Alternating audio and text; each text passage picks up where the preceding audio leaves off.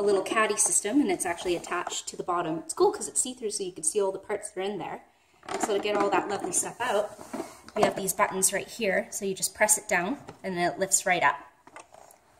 And there you can see all the stuff that's inside. So we've got a little detail nozzle, and that's where these things would attach onto, more or less. You would put this on first, and then the detailing brushes. And it does come with two. It comes with a big one and a small one. So we'll get those back in there. This is the upholstery attachment. So that's where this little cloth would get attached to. It just goes over like a little band here.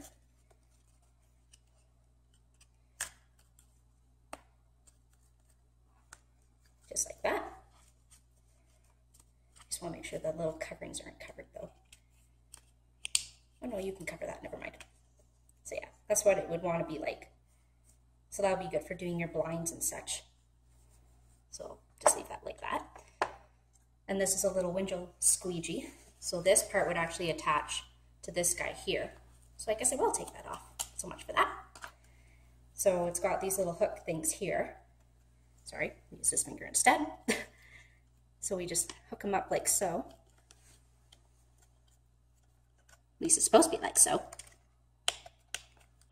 Oh, I see, you have to angle it. So it's kind of, there we go.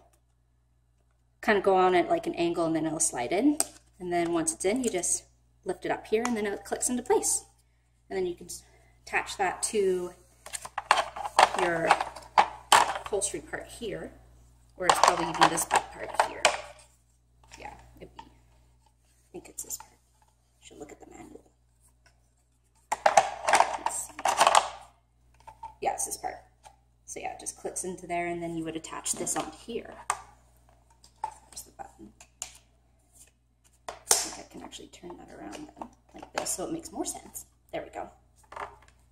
And then I can do my windows and such as I go along.